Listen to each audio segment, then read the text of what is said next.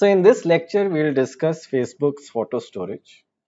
The title of the paper is A Needle in a Haystack. So a haystack is a large storage.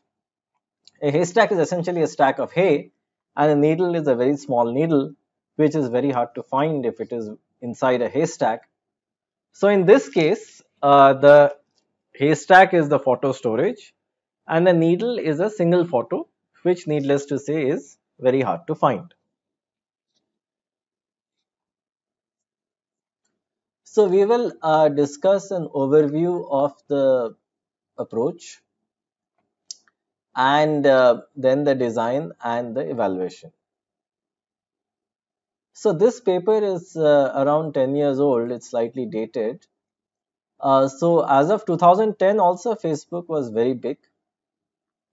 It had 260 billion images, which was very large for that time, even for now as well. Users would upload a billion photos a week, which would roughly be the order of 60 terabytes. And the haystack system, which was a new and improved approach. In this approach, this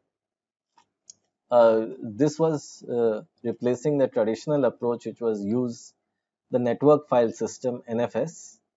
This reduced the number of disk accesses because the main problem with a traditional file system like NFS was the increased number of disk accesses. So this is something that the aim was to explicitly reduce.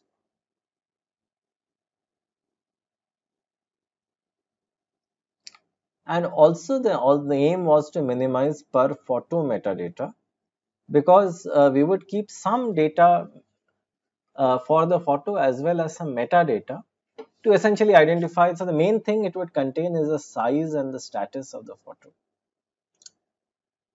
and of course something like its starting position on the disk. So the starting position, the size, and the status, we'll come to what the status is later in the lecture. These three things, the size, the status, and the starting position of a photo, these are essentially things that need to be minimized. And also we need to serve a million images per second, which was Facebook's peak serving rate those days.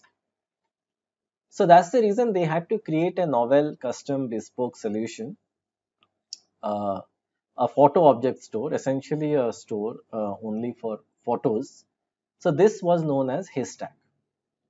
And Haystack, of course, is in the line of things that we have been, in a sense, studying over now.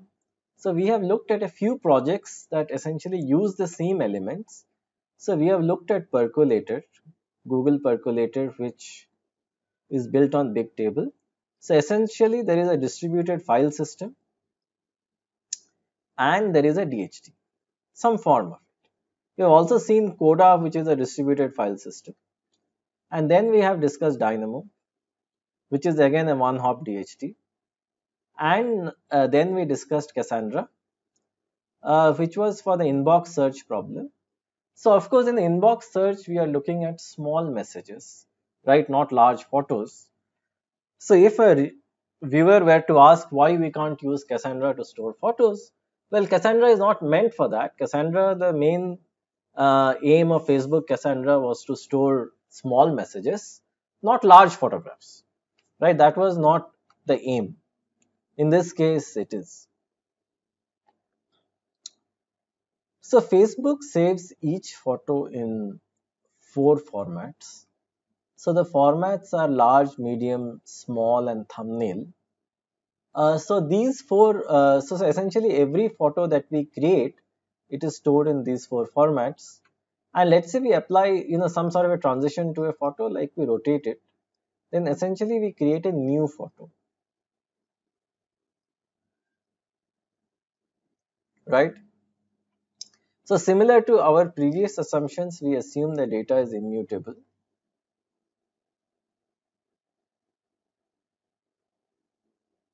Immutable means that it does not change.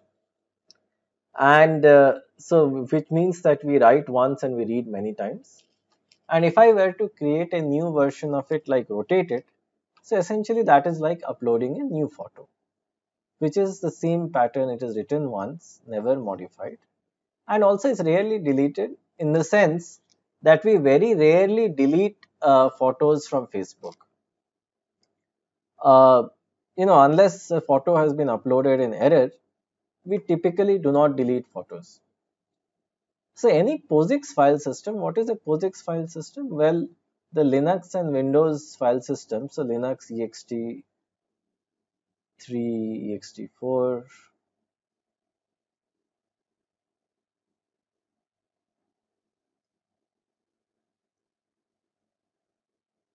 so the Linux and Windows file systems, these file systems are POSIX compliant file systems. So they have a lot of overheads. It's okay for a general file system, but it is not the best solution for a specific, for something, for storing a specific kind of data, specific type of data. So what adds to the overhead? Well, we have directories. That adds to the overhead, in the sense that the file systems support a very hierarchical system.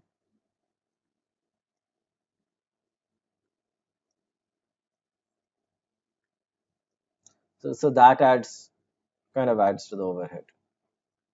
The further thing is that we store a lot of additional data, like permissions and so on, which are not required. Right? So for storing photos, we don't require directories, we don't require permissions. There are problems with traditional NFS, distributed version of a POSIX file system. In a sense, we need several accesses to read a file, not one, several. So given the file, we have to retrieve the inode number by traversing the directory tree, then read the data. Even if we do caching, it does not help a lot in reducing disk accesses. So the requirements that we have for a photo object store, the requirements are high throughput and low latency, right? It's not high throughput and high latency as was the case in other approaches, which was like a more of a batch processing, right? So in that case, you need high throughput and high latency, right? When you typically do not care how long it takes, but this is not the aim here, right? The aim here is a very high throughput and a low latency. And so basically for that, we have to essentially create a very tiered system that would allow this. So first we define a certain processing capacity, which means a certain quality of service for a server, which essentially talks about the maximum number of requests that can be served per cycle. So if you're exceeding this, we can ignore messages. Not a good idea. Or what we can do is we can have Facebook system,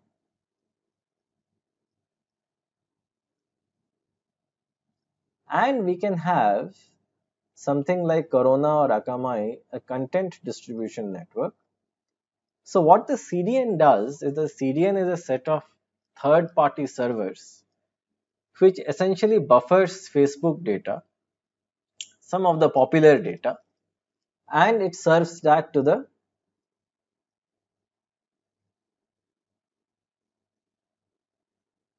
users. All right. So in this case, what the CDN actually does is that it acts like a cache for Facebook. It takes popular data and it serves it to the users. And so the CDN is a third party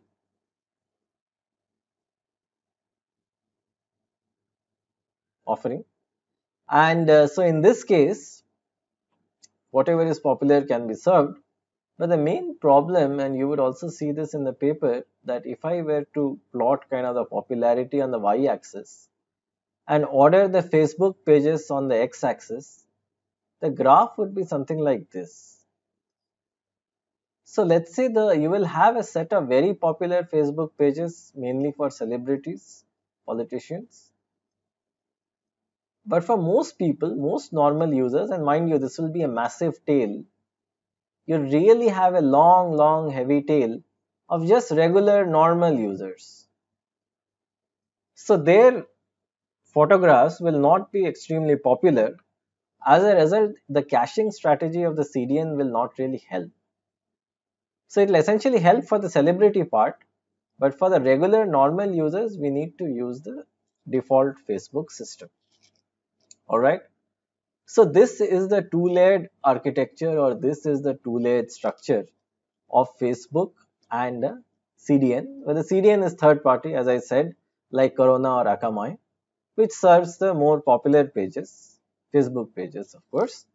But we need Facebook's indigenous haystack system for the rest of the requests, and they have to be served with a high throughput and a low latency. We have some additional requirements as well, that we only want one disk operation per read, not many, not more than one. And also another recurrent pattern that we have been seeing is that all the metadata of a file that needs to be stored in main memory, right? Such that the metadata at least can be accessed very quickly. So the metadata gets stored in the main memory cache and the rest on disk. But there also we are allowed a single access. Fault tolerance, well, this is also a recurrent pattern that we have seen. We saw that in Amazon Dynamo, where the replication was across data centers. So this is required because if one data center fails, we would like another data center to take over. Furthermore, even within a data center, we would like to have replication across racks, such that if one set of racks fail, another set of racks can take over. So with all of these modifications, Haystack registers a 4x throughput improvement over baseline NFS, and the cost per terabyte, of data, serving a terabyte of data, is 28% less, which is substantial for a server farm. So now we need to understand where these numbers come from and what exactly did Facebook do to get such a large improvement in throughput and also simultaneously at a lower cost. So this is the typical flow of kind of a simplistic uh, Facebook system. So in this case, the web browser actually requests the web server for a photo or for a set of photos on a page. The web server replies, but it does not reply with the photo. It replies with a kind of an internal Facebook URL. The internal Facebook URL is sent to the CDN, which acts as a cache for the photo storage, which acts for a cache for Haystack. If the CDN has the data, it returns it. Otherwise, it forwards the request to the photo storage, which then retrieves the photo from the Haystack storage and returns it via the CDN. Some of the popular photos may be cached by the CDN for later users. So let us now look at the default approach that uses a distributed file system, NFS. So as we have discussed, using CDNs, content distribution networks, is not an effective solution. The primary reason being that requests have a very long tail. The popularity distribution has a very long tail. And the CDN caches only the most popular photos. So most requests are anyway sent back to the backing photo store, which in this case is Haystack. Furthermore, what NFS would do is that it would save each photo as a file on a commercial NAS appliance. So NAS appliance is a network storage appliance where the storage device is connected on the network and is accessible over the net. So what we are essentially doing is that in this case, given a URL, it is being mapped to some sort of a storage volume, and the data is coming from the path of the file. Of course, we can do a default implementation where we save hundreds of files per directory to kind of minimize the depth of the directory tree. This would require 3 disk accesses, read the directory metadata, right? So this is the first access. Load the inodes of the file and read the file contents. So the optimization is that we can cache file handles. So caching file handles does not really help because of the heavy tailed nature, right? So this is not very helpful. Uh, and the reason is that for this range, which is very, very long, caching does not work. There are a few competing technologies like MySQL. Well, this is MySQL is meant for relational data. It's a relational database. The data that we are looking at here is not of a relational character, hence it's not useful. We have looked at the combination of GFS and Bigtable in Google Percolator. So in GFS, we divide a file into chunks, we replicate the chunks and store them on different servers. But in this case, we are dealing at the granularity of photos. So this is not a very scalable approach. Plus GFS tries to give us kind of a general file system, which is not what we want. And Bigtable is again built on top of GFS that takes a large multidimensional table, splits it into small chunks, replicates those chunks. Again, this is not the best solution for us because our data is not a multidimensional table. And we have already looked at the shortcomings of traditional NFS on NAS storage devices. So what we actually want to do is that we want to create a new kind of a file organization that uses elements that we have seen in the past. So we will store all the metadata of the file, which includes its position on the disk and its size and its status flags. So this in some sort of a easily searchable form, an index in RAM, and then the actual file will be stored, the actual photograph will be stored on disk. So of course we would like the RAM to disk ratio to be as high as possible, in the sense more the RAM the better it is. Of course there are substantial cost implications with a larger RAM, particularly in a very large data center. So the aim here is to find the right mix, the right balance, such that we can minimize the cost for creating the data center, as well as uh, kind of maximize the RAM to disk ratio, right, at the same time. And as we have been discussing several times, the problem for serving user Facebook pages cannot be outsourced to CDNs. So for the Facebook pages of celebrities, yes, but not for regular users because of the heavy-tailed pattern. So the architecture of Haystack has 3 components: a store, a directory, and a cache. So we will discuss them in turn. So the store is the actual photo store that stores all the photographs. So what we do is that the entire photo store, which is of course a distributed store, is grouped into logical volumes. Think of this as a large directory, right? A large distributed.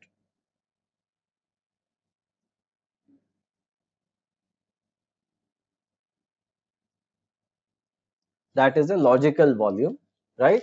So this can be thought of as a large distributed directory. Each logical volume will be stored on several servers. So then each replica will be called a physical volume, right? So each logical volume, let me call it an LV, will be stored on multiple servers, right? On each of them, each replica will be called a physical volume. And needless to say, a single server will never have 2 replicas of the same logical volume because the aims of redundancy are not really being served. We then have a haystack directory which actually does the overall control, which exercises the overall control in this process. So what the haystack directory does is it does a logical to physical mapping, in the sense, given the logical volume ID, it gives you the physical volume ID, which essentially includes the ID of the machine that stores the physical volume, howsoever it is specified. Either IP address is the easiest. Second, given the photograph, it maps it to the logical volume. So what it essentially does is, given an identifier for the photograph, it maps it to the logical volume and further maps it to the physical volume, right? And physical, from the physical volume, we find the machine that stores it. And what the machine actually gets is a tuple of the photograph and the logical volume, because the machine might be storing multiple physical volumes, right? One corresponding to each different logical volume.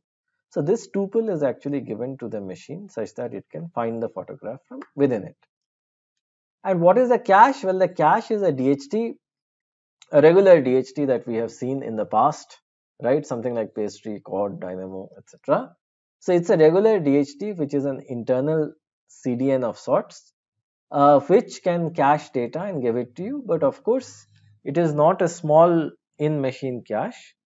It is a large distributed cache, and the large distributed cache is organized as a DHT. So let us now take the previous figure that we have shown and add some details into it, some extra details, some additional details into it. So one of the details is like this, that given our web browser, so essentially we open a Facebook page on a web browser. The web browser sends the request to the web server. The web server then sends the request to the haystack directory. So what does the request have? Well, the request has either the identifier of one photo or multiple photos.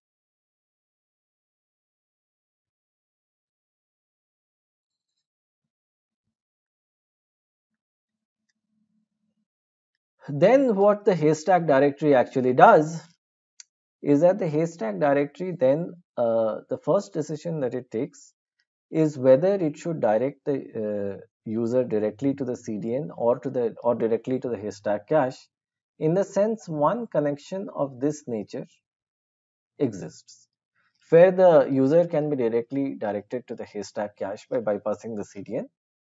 And second, given a photo, it does the mapping photo to logical volume to physical volume to physically where the machine is.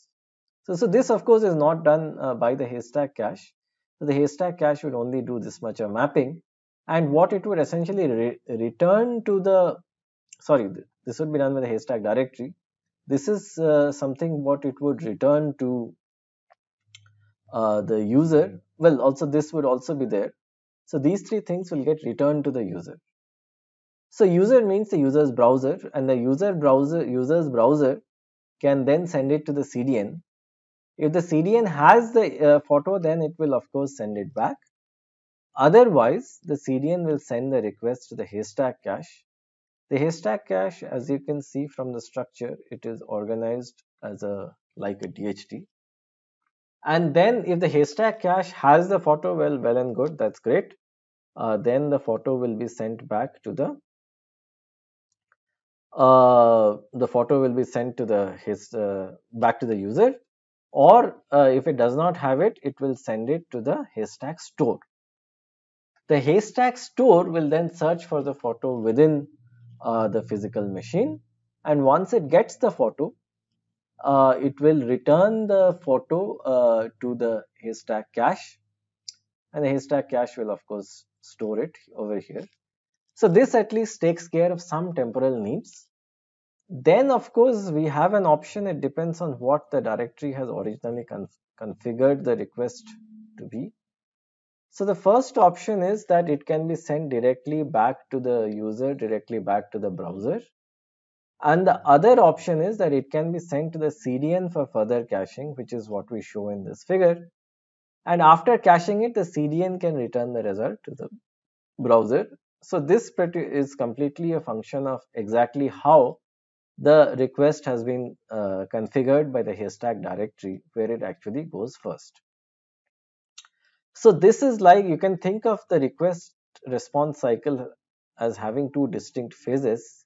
So the first phase is where we talk to the directory, get an expanded URL for the photo, right? And then we make a fresh request uh, via the CDN, via the CDN cache and store. So the web servers use the directory to create a URL for each photo. So that is the job of the web server. And so then the URL that they create will be of this type. It will be HTTP because HTTP protocol is being used. So the first entry will contain an entry to the CDN. So it will be the IP address of the CDN, and so it will point the user to the CDN, and then the user's browser can retrieve the photo from the CDN. So what is being sent? Well, the logical volume and photo is being sent such that the CDN gets the first chance. However, if the CDN does not have it, then automatically it is sent to the cache. The CDN sends it to the haystack cache. If the cache has the logical volume photo tuple, it will return that to the user. If again the cache does not have it, it is sent to the physical volume, which is a physical machine within the haystack store. The physical machine will have it for sure. So it will again take a look at the logical volume photo. So logical volume, of course, within the physical machine is stored as a physical volume. And then it will look up the physical volume, find the photo and return. So the upload process is kind of analogous where the user contacts the web server contacts the haystack directory. So in this case, the directory's job is, so since it's a new photo, it's a fresh photo, the directory's job is to assign a writable logical volume. And so the writable logical volume, so these logical volumes are fresh, any logical volume can be assigned. So in this case, the directory assigns a writable logical volume. The web server on its part then sends a request to the haystack store. The store will write the new photo to all the physical volumes that store a replica of the logical volume. So let us now discuss the functionality of the haystack directory. So as we have discussed before, it provides a mapping from a logical volume to a physical volume. So this is like deciding which replica we need to send the request to. So note that in this case, since this is read-only data, it's immutable data, we don't really need a quorum. So we don't really need to read from a quorum of replicas. There is no version management, right? So version management and so on that we had in Amazon, all of this is not there, right? We just can send it to any one replica and read.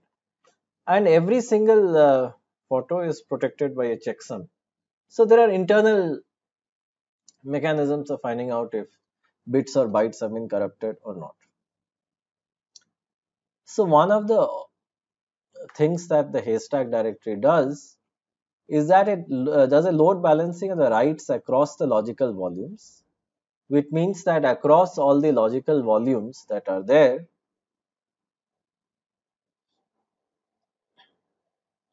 so let's say that a write needs to be done. So of course a write can be sent to any logical volume because it's a fresh photo. So since the write can be sent to any logical volume, so we need to choose that logical volume where there will be some load balancing. There is not a lot of traffic in any one volume, so it will do a load balancing. Also, it makes a determination if the request will be handled by the haystack cache or the CDN. If it's a popular page, it can be handled by the CDN.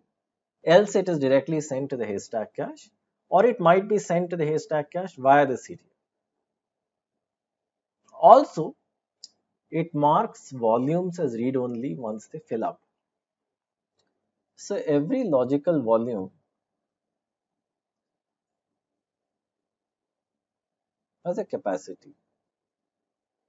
So this is the maximum size of the logical volume. So once the logical volume fills up, the entire logical volume is kind of sealed and it is marked as read-only. This means that the logical volume will further not expand. So what we need to do is we need to start more machines and create new logical volumes, because as I said, every logical volume has a maximum size.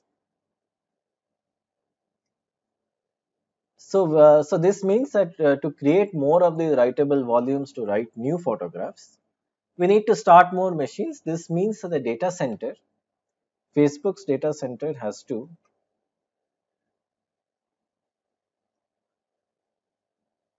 continuously expand, has to grow. Because what was found out was that roughly 20 to 25% of the photographs are deleted. So in general, we do not delete photographs from our Facebook profile unless they have, of course, been uploaded in error. So since the photographs have to be deleted, I'm sorry, do not have to be deleted, Facebook's storage capacity keeps on increasing. That's the reason we have a cap on the size of a logical volume. And once we reach the cap, it is marked read only, and we initiate, we bring in more machines into our system. The haystack cache, well, it's very simple. It is organized as a regular DHT. The key is the photo's ID and the value is the photo's data. Of course, if an item is not there, it is sent to the store. So here there are some interesting, two interesting schemes that we should talk about. So the haystack cache, right, can get a request either from the CDN or from the user's browser directly, depending upon the way that the haystack directory has configured the request. So if it is coming from the CDN, then it caches a photo. If it is actually coming from the user, not from the CDN. The reason is that the CDN itself is a cache, so there is no reason why it should also cache the photo, because if CDN does not have a photo, it will anyway get it from the store and then the CDN will cache it. So there is no reason for us to cache it twice. But if the user is directly requesting the haystack cache, then it will cache the photo. The second is that it does not cache photos for read-only logical volumes. The reason is that a volume becomes read-only after a certain time. So this can be roughly, let's say, after 100 to 200 days. Once photos are not used anymore, we sort of configure the system such that the logical volume fills up and it becomes read-only. And at that point, what the engineers of Facebook actually saw is that we do not need to have quick access to these photos, because users very rarely look at photos that are more than 3 months or 6 months old. Right? Very rarely you'll take a look at them. So they are still a part of your Facebook profile, but they are not accessed that frequently. That's the reason there is no point in caching those photos. Hence, when a volume becomes read-only, we do not cache its photos. Only for write-enabled volumes that are in a sense holding more recent data, right, recent photos, we cache them in the haystack cache. Let us now come to the haystack store, which is the third component of our discussion. So each store machine will manage multiple physical volumes, where each physical volume actually corresponds to a different logical volume. So this is here is one of the key innovations of the Facebook engineers, that they designed a physical volume to be a single very large file, not multiple files. Otherwise, we would have had to do a directory access and get the details of that. It's a single file and it's a very large file. So in the large file, Of course, the large file is organized as a stack. All right. So pretty much what we do is that we have the data for one photo over here, the data for the next photo, so on and so forth. So essentially, we just concatenate the photos, the data for the photos on the large file, and it is organized as a stack. So it is never the case that we delete a photo, there is a hole over here, we try to put in something. That's not done. So we essentially have immutable data, data that does not change. And like a regular stack, we just keep on adding photos this way into this very large file. So for accessing a photo on a machine, what we actually need is the logical volume ID, because that is how it will map it to the physical volume, which is this huge large file. The offset of the file, which is the starting index of the byte within this large file, and the size of the photo, which tells us how large is the photo, such that we only read this part from this large file. So this becomes the photo. So as you can see, the data organization is very simple. We have a large file where these photos are concatenated one after the other. The only thing that we need to store is first the ID of the file, which comes from the logical volume ID, the offset, which is the starting position, and the size of the photo, which is the end position within this file. Furthermore, the store machine, the machine that stores these volumes, keeps a mapping in memory mapping of photo IDs to the metadata, and metadata is this data. So from every photo ID to this metadata, there is a mapping, which is stored in memory, right? Quickly accessible, stored in memory. So this is similar in a similar pattern that we have been seeing, where we keep the mapping in memory and the actual data, some of it in memory, most of it on the disk. Now let's come to the file structure. So as we have discussed, the physical volume is a huge, large file which is growing like a stack. So first it starts with something called the super block,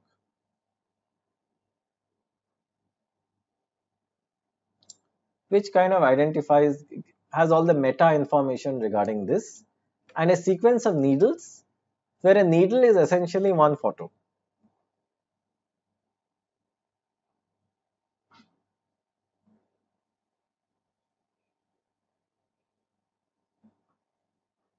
Right, it's a sequence of needles. So each needle has the following fields. It has a header. So of course header identifies the name of the photo, type, and so on. Then it has an important field known as the cookie. So the cookie is a random number. The aim of the cookie is essentially to defeat a certain kind of attack. So imagine I have my Facebook profile, and in that, if let's say my photos are kind of named, www.facebook.com/srsarangi/1.jpg, 2.jpg, 3.jpg, it will become very easy to guess the IDs of photos. I can start doing bulk downloads, and I can, even if there's a little bit of laxity in security, I can guess the URLs of photos of other users. I can download them. We want to defeat that. So a cookie is a large number. So it's a 32 to 64 bit number. So this is a random number which is associated with each photo. So to get access to a photo, we kind of need to know its URL and also supply this random cookie, which you can think of it like a password for the photo. And only if the cookie matches, the photo is sent back. So this makes it hard to guess, right? This makes it hard to guess photo URLs, right?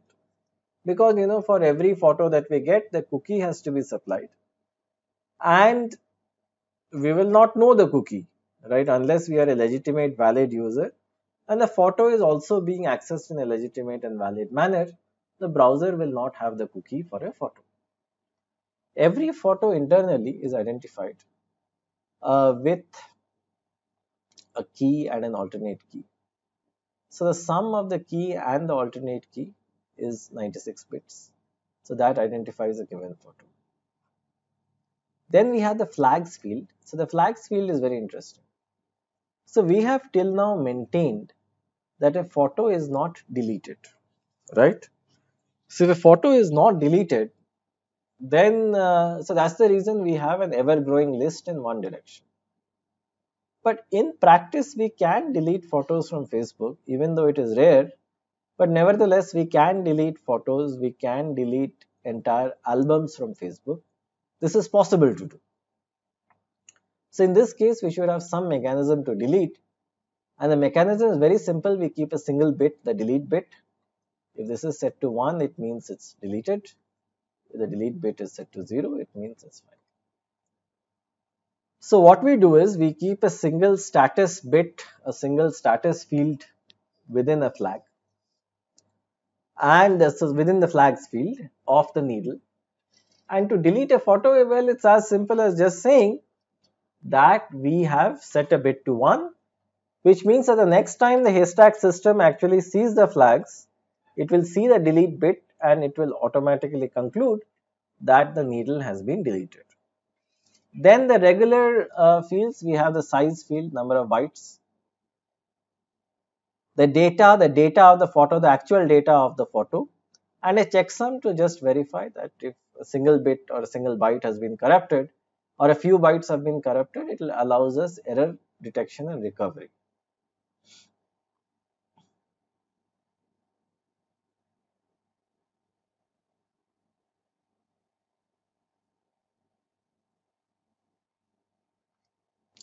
So the mapping between the photo ID, the ID of a photo, and the needle's fields, the offset, the size, etc., is kept in memory.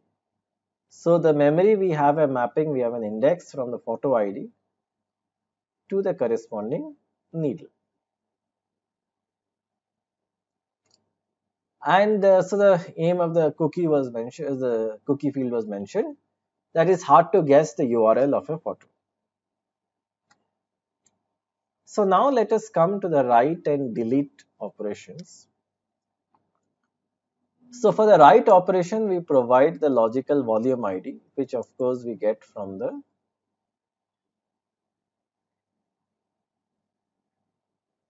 haystack directory, the key and the alternate key, the cookie, which is a random number, and the data of the photo. Once we have all of this, we go for the write. Each machine, each physical machine, updates its in-memory metadata index. It creates a needle and it writes the data. Right? So each machine independently that stores the associated physical volume updates its in-memory metadata index, creates the needle, writes the data.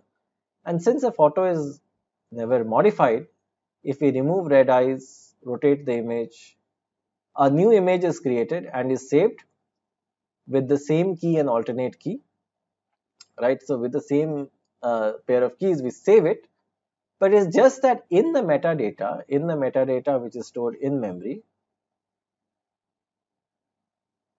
sorry,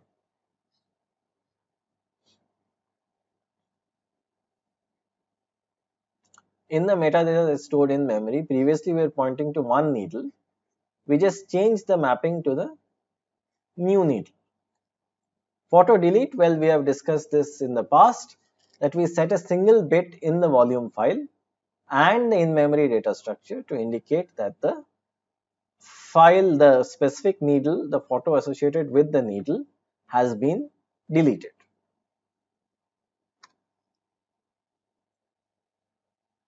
So let us now discuss the structure of the index file. So the index file is used to create the in-memory data structure. So while doing a reboot of a machine, the index file is created. So it is essentially a checkpoint. So it is either created or it is read. So it works like a checkpoint of the in-memory data structure. So the in-memory data structure, what we do is we read the index file, we map it into memory, and that becomes the in-memory index. This has a similar organization. We have a super block and again a set of needles, where in this case a needle is essentially a pointer to the needle in the data file. Right, again a set of needles. Okay, so all of these are needles. So the index file and the data file are kind of updated asynchronously. So it's not like we take a lock or a semaphore or something and update both in tandem. So the both of them might not be in sync all the time. So the application is aware of that. So of course the data file is primary and the index file is kind of secondary. So that is kept in mind. So one thing that we do is after a reboot, the store machine first runs a job to bring the index file in sync with the data file. After that, for a long time, it does remain in sync, gradually asynchronous. Some amount of asynchronicity keeps up, but then again, when the load kind of reduces, they're again brought in sync. So we can say that the lag between the index file and the data file is kind of variable, but definitely either periodically or after a reboot, we ensure that we read the data file and ensure that all the entries that are not there in the index are brought in. One advantage is that since the data file is updated sequentially, it's like a stack, right? It's updated in a sequence, and the index file is also updated in a sequence. So we can pretty much say that there is a one-to-one mapping between the data file and the index file updates. So the index file updates that we couldn't actually do in a given time frame, if we just queue them, then they will also be in the same order. So what we need to do is we need to apply them to the index file in the same order, and finding out how many outstanding updates are remaining, that's actually very easy. We just need to check the size of the queue, and or we just keep a count. So let's say if the data file has seen 200 updates and index file has seen 190, then we know that the 10 most recent updates to the data file are not there in the index file. That is subject to the fact that we apply the updates in order, and given that the data structure is also inherently sequential, this can easily be done to simplify the entire process. So the file system, the underlying file system, well, store machine should use a file system that allows them to perform a quick random seek on a large file. So note that these are not sequential accesses, these are random accesses, random seeks. So the store machine uses a variant of, it's a little known Unix file system called the extent file system. So in the extent file system, it's a normal file system. What happens is that we allocate space at the level of disk blocks. And a disk block could be 512 bytes, could be half a KB, 1 KB, 2 KB, not more than that. But in the case of XFS, we typically allocate chunks, blocks, where I mean essentially in a much larger chunk, right? In a much larger chunk, and so maybe at the level of 1 GB, and create a block map for it.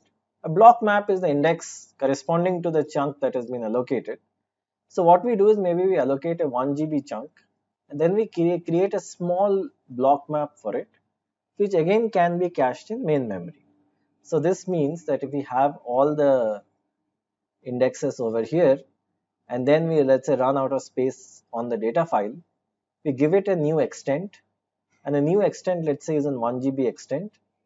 We create a small block map for it, which again extends the index, and this small block map kind of stores pointers to all the needles in the newly allocated storage. So this also allows us for efficient pre-allocation of files if we are kind of aware of their sizes before the data comes. Also, what we can also do is that if we have an approximate idea of the size of a photo, let's say that they're 100 KB, more or less, then we can kind of allocate 120 KB needles over here, such that there'll be some amount of internal fragmentation, but then we can quickly reserve space for them and quickly insert them at the relevant needles. So these things can be done. They are kind of optimizations to the baseline uh, Facebook photo storage file system. So they have not been discussed in very great detail in the paper. Recovery from failures. So a background task called Pitchfork runs. This periodically checks the health of each stored machine. So how does it do that? It attempts to read data from the stored machine. If it finds a problem or thinks that the disk is not accessible, problem in the disk, problem in the network, it maps the machine as read only, which means that new writes are not sent to the machine, right? And then we try to fix the problem, and if the machine is and if right and if the machine is otherwise fine, which means that it is possible to fix the problem either via rebooting or by doing some kind of a configuration change. If we can fix the machine, then we start a bulk sync operation from another replica to synchronize both the data as well as the index files. Some optimizations over here which are due. Compaction. We reclaim the space of deleted needles or duplicate needles. How do we do that? Well, so the only way is we don't create holes in an existing file. We take the old volume file and we dynamically move all the valid entries to a new volume file. So let's say few of these entries are invalid, doesn't matter. So this entry goes here, this goes here, this goes here, right? So we dynamically kind of compact it. So over a year, roughly 25% of photos get deleted. So this is the amount of compaction that we can do. Along with that, photos get modified because we make changes to them, like rotating them, removing red eyes, applying filters, and so on. One more thing that we can do is that we can, for a deleted photo, instead of setting the flag bit to 0, we can send its offset to 0, which is like a special code being given, which tells us that look, a photo has been deleted. So on an average for each photo, so mind you, we have 4 photos. One photo actually produces 4 photos, a large, a medium, a small, and a thumbnail. For each of them, we spend roughly 10 bytes. So we have a total of 40 bytes of main memory, 40 bytes of metadata main memory that we save per photos. And also we try to sequentialize the writes, because traditional storage devices such as commodity hard disks group photos into albums, and so we thus try to sequentialize the writes as much as possible, increases the performance at the server side. So if I were to plot the cumulative percentage of accesses, the y-axis with the age of the photo, which is a graph that we have been referring to, and this is also the kind of locality behavior. The shape of the curve is something like a times 1 minus e to the power minus bx, kind of a general curve of this type. So a curve of this type is something which kind of has an asymptote, a strictly defined asymptote. And so what we see is 90% of the cumulative accesses, right, all the accesses, are less than 600 days old. So roughly within 1.5 years, we access 90% of the accesses fall within that, which means we definitely do not access old photos. And if you see the chart in the paper, you will find that within 3 months or so, almost all photos are accessed. Otherwise, their access probability reduces to very, very low levels, right? So given that, some statistics, so of course data publication is 2010. So in 2010, 120 million photos were uploaded per day. So this means, and 1.44 billion haystack photos were written. So how does this come? So 120 billion, which is 0.12 billion into 12. So how does 12 come? The factor of 12. So this is equal to 1.44. The factor of 12 comes from two numbers. So first is that there are 3 replicas of each logical volume. So we write it thrice. And 4 is because every photo is stored in 4 separate sizes: large, medium, small, and thumbnail.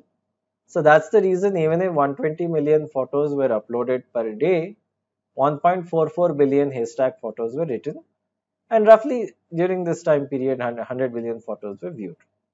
The view stats, 85%, most of them are view stats for small photos, 10% are thumbnails. So these are the ones that you see on a typical Facebook wall. And the large photos, which are ones that we kind of expand and see, are only 5% of the views, right? And so that kind of gives us some kind of a statistical estimate of how the photo store is internally optimized to deal with them. Read and write operations. Well, the read and write operations are the majority of operations are reads in a Facebook-like system. So one is that we are actively accessing a photo. The other is that, let's say, if I just visit my friend's profile, I get to see hundreds of photos even though I actually don't want to see them, right? The the Facebook page is kind of full of photos. I see photos of friends, many things he has been doing, photos of friends, all of that, but I'm not really interested in all of them. But nevertheless, I see them. The writes in comparison, so uploads are far fewer, and as you have seen, an upload is also a more expensive operation because we need to give it a logical volume, and then multiple writes have to be done to the physical volume.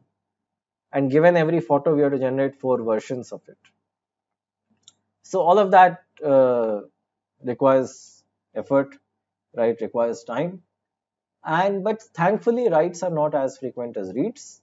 And there are almost no deletes, in the sense deletes are few and infrequent. We can deal with them. One of the interesting observations is that reads are much slower than writes.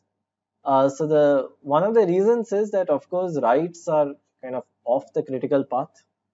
We can quickly write something to a cache and come back, and gradually the write will kind of percolate deeper into the system. In comparison, reads are on the critical path, so we directly need to go to the machine and we need to do the read. Right? Writes in many cases can be cached in memory. Alright, so you can write to memory and say that, look, later on the data from memory will get persisted to disk. But in read, we'll have to go and perform the disk read to actually get the data. And the read times were kind of high, 10 milliseconds, but the write times were small, 1.5 milliseconds. So this paper was published in OSDI in 2010. And of course, after that, Facebook itself has grown significantly, right? So Facebook is no more the Facebook of 2010. So in 2010, I still remember that a lot of people were still not using Facebook to that extent, and so they, I mean, Facebook was kind of coming up those days. But nowadays, of course, Facebook is ubiquitous. So everybody has a Facebook page, and a lot of major updates are being sent on Facebook page. Academic institutions have their Facebook pages. Everybody has them. Celebrities have them. Politicians have them. Policies are discussed on Facebook. So in fact, if you're not on Facebook, it appears that you don't exist. So this was not there 10 years ago. So though 10 years ago itself, we're looking at so many photos, billion plus updates.